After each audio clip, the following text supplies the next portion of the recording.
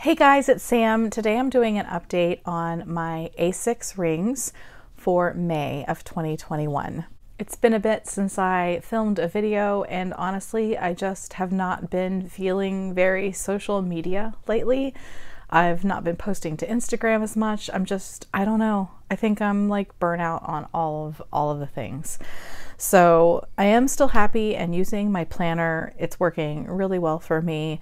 This is a newer addition to my A6 lineup, and I'm pretty sure that that's kind of where it's going to stay. I think I've come to the conclusion that although I really was drawn to all of the beautiful colors of the Filofaxes, that I mainly go between black and brown. And so I had the A6 Van der Spek Noir, and this is the first time that I have ordered from Van der Spek directly, and this is a Tabac. So these are both from the Touch Me line that I have, and I really like the durability of this line. I don't worry about throwing it into my bag. That's really important to me personally. When I first experienced this color, it was when I was in personal size still, and at the time I really was like, I prefer the tone of the Filofax Malden and Ochre over it, and I was like, do I really need two browns? And I decided not to keep the Van der Spek and hang on to the Malden. With the A6, however, I really love this one. I did order directly, like I said, when it restocked. I think it was April 28th that they restocked, and I requested a piece with a lot of texture, and they definitely listened. There's texture on the outside and there is texture on the inside. I do wish that this side was on the front because I just think it's so beautiful, but I do love this piece and I'm really pleased with it. I thought that I would give you a quick comparison if you were considering it, because it is brown, but it's more of an orange brown than like a brown brown. So I have a couple of things here to help compare it.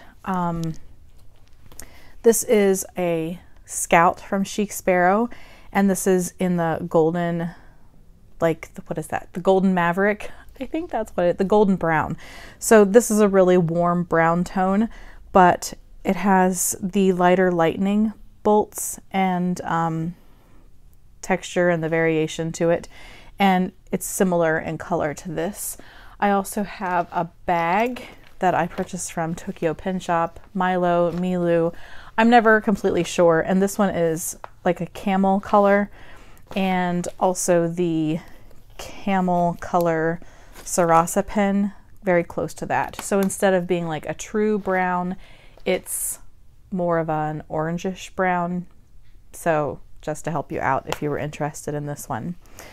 Very little has changed, I would say, overall. In the front here, I've switched things up. I was using black and white to go with the black. I'll go back and forth between the brown and the black, but you can see the beautiful texture that's inside of this one. It's got some texture here. Just really, really loving it. I have a photo of me and my husband. I was able to finally switch out my photo. I had been carrying a photo from when we went to San Francisco in 2019. And as of last week, I finally saw the ocean. I'm still very emotional about it, so I don't think I'm going to talk about it much, but I switched to this picture of us on the beach, and it's just kind of held in place here with an Aldi clip with the Golden Gate Bridge. Honestly, don't know what I have here. Oh, it's a photo that I have from work, from a friend's last day. I'm carrying around this photo until I can give it to her.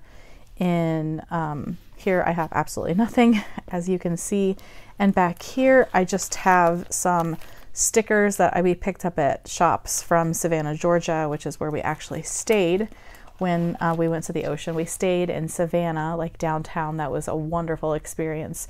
And then we were encouraged to drive to Hilton Head on one of the 2 days, and we did that, and we really enjoyed it a lot. Here I just have my kind of, I guess, new staple pen. This is a Sharpie S-Gel, and it is in a rose gold or champagne. I'm not sure exactly what it's called officially, but this I think you can get at Staples, Amazon, places like that. But I really like this one. It's just a nicer look to it than the other Sharpie pens, and I have swapped it out. It comes with 0.7 gel, and I think theirs is really thick, and I've swapped it out with the 0.5 gel, and I really like that one better. Because it has this, you know, thick ribbing, you can get it in there, but it drives me nuts. So I just stick it in here like this, and it closes just fine because I don't keep my planners like overly stuffed, and it works well for me. It's ironic, however, that I have 2 pen loops, and at this very moment I'm not using either one, but that's subject to change at any time. This is a dashboard from Martha Plans. I don't believe her shop is currently open. I'm not sure if she's going to be reopening the shop, but I loved this one. I thought the colors went really well with the planner, and these are kind of like my boho colors that I always am drawn to, so really loving this combination. This section here is not a section. I did that on purpose because I don't think of a section when I think of like my brain dump section.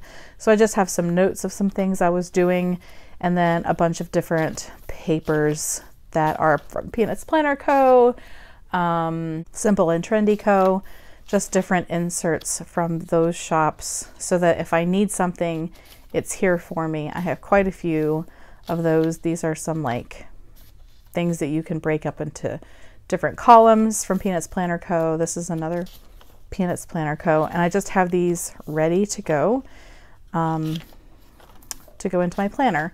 I do have some new dividers, and I ordered these from Caffeine and Paper Plans. I'm pretty sure that's what it's called. I'm sure you guys know about it, but these are dividers, and I really like how they kind of take up more space, and I love the typewriter font. So my sections are the same as they had been.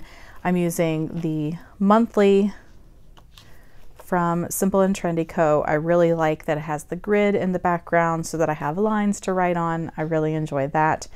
I am also using these bottom tabs. These are also from Martha Plans, and this just makes sure that I get to the spot where I need to be within those tabs. This is where I used to, in personal size, use the clear rulers and go back and forth easily to where I needed to be. So I just have the month marked here, and then we have the weekly, and these are from Peanuts Planner Co. This is a freebie from the Facebook group, and my husband has gone in and edited things like font and sizing for me so that it's more the way I want it.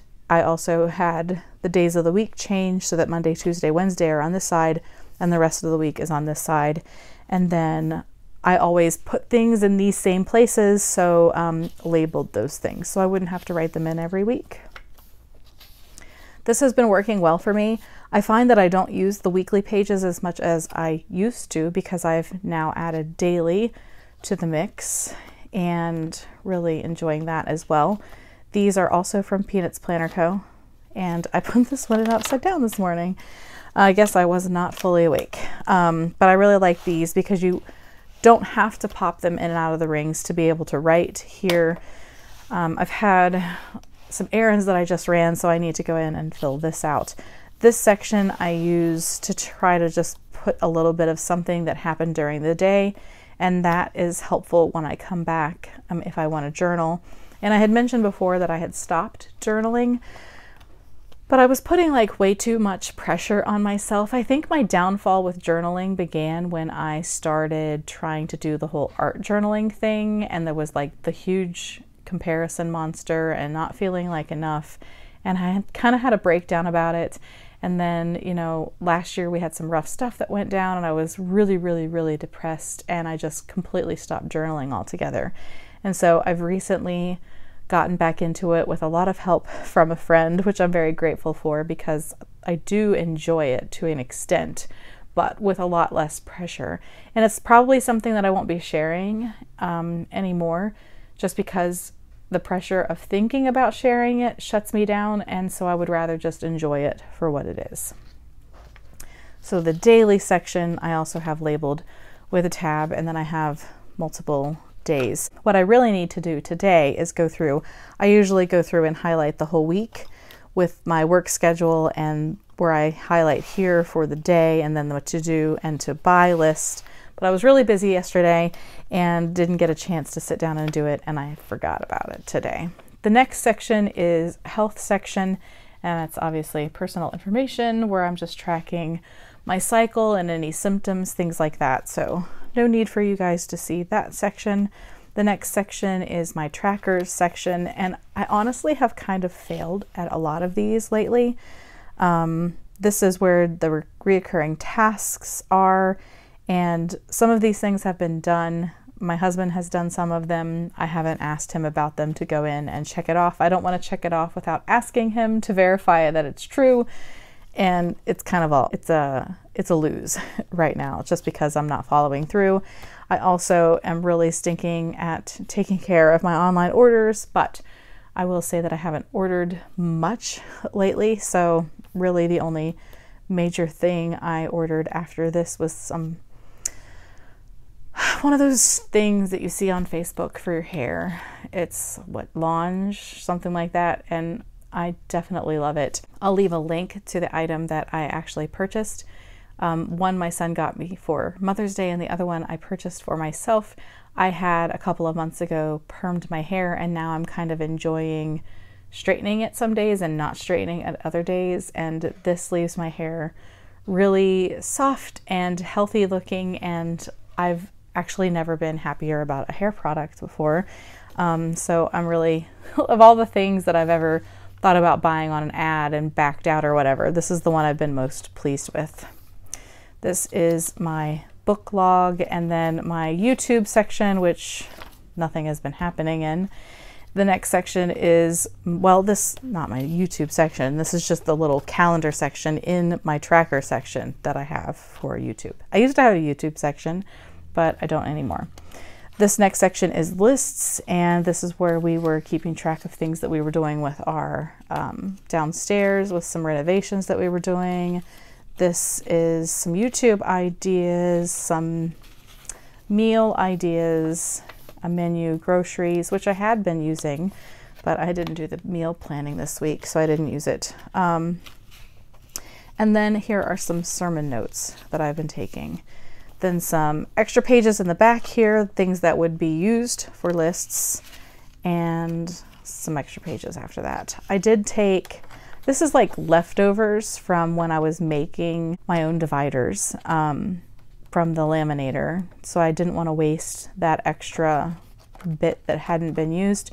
So I punched it and put it in here after I cut it down to size, just to kind of protect things. As you can see, a lot of beautiful texture in the back of this one. And I just have this family photo thing that I made from the Canon selfie that I stuck back here, just something to look at. I have not been using my planner as a wallet planner combination lately. That's probably gonna change with time. In the back here, I just have tucked a few stickers that I use from time to time. I really like the black and white stickers a lot, and those are the ones that I go to the most. But I just have them in this Hobonichi folder. It sticks back here. It's really easy to get to. As you can see, I'm not doing a lot. I use a highlighter to highlight for my days. I'm using very, very, very few stickers, and I am really happy with that. My planning really evolved. I ended up getting caught up in the buy this, buy that, try this, try that, and right now I've just completely brought it back to bare bones. I'm not worried about decor. I'm not worried about how it looks. It's just functional for me, and I feel a lot less stress about it. Probably the first time that I felt this less stressed about a planner in a while. I think that a lot of it does have to do with not sharing as much to social media. I used to worry about if I was sharing or not, and now I'm just like, I don't care that much. I really just don't. It doesn't mean I won't be sharing, but I'm just not making it a priority anymore, and I'm just trying to live my life. That is my update for my planner for the month of May. I hope that you enjoyed this little flip through. If there is anything you have questions about, feel free to leave those in the comments below. If you enjoyed your time here, please consider giving this video a like and subscribing to the channel. Thanks so much as always for watching, and I hope to see you again soon. Bye guys.